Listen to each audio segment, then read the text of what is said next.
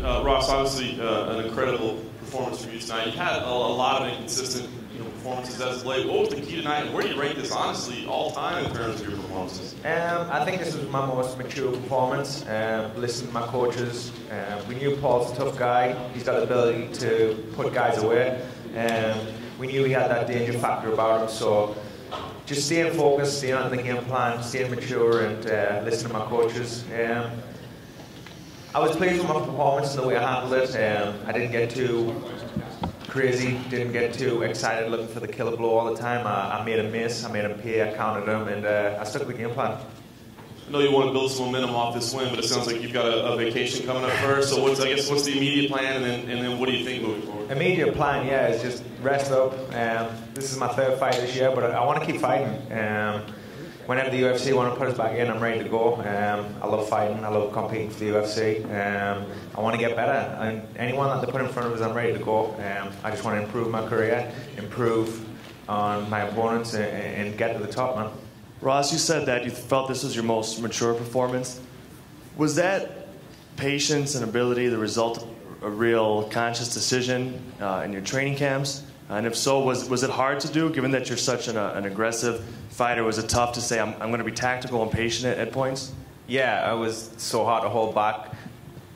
My coaches was telling us to settle all the time, and I was just biting down on my gum shield, just saying, like, fuck it, just let's go, let's let go. But I kept my head together. I stayed focused. I was thinking a lot more. I wasn't just let's have it, I know Paul can finish opponents, and I had to be aware of that. I didn't want to just go in there all crazy and get caught, It's happened before in the past, and, that's probably some of the reasons why I've gone win, loss, win, loss, win, loss, I get a little bit reckless at times. I get a little bit too eager to knock someone out, and that's probably my own downfall. So it was definitely hard to stay patient, stay relaxed, but it got the win, it got the job done, and we had a good fight.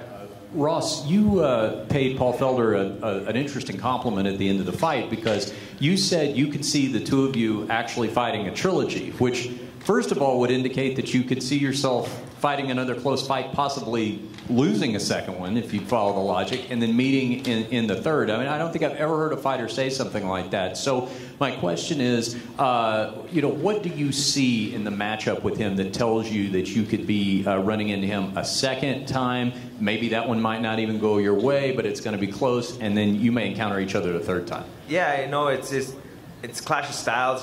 He's got power. He's got everything to do to take opponents out.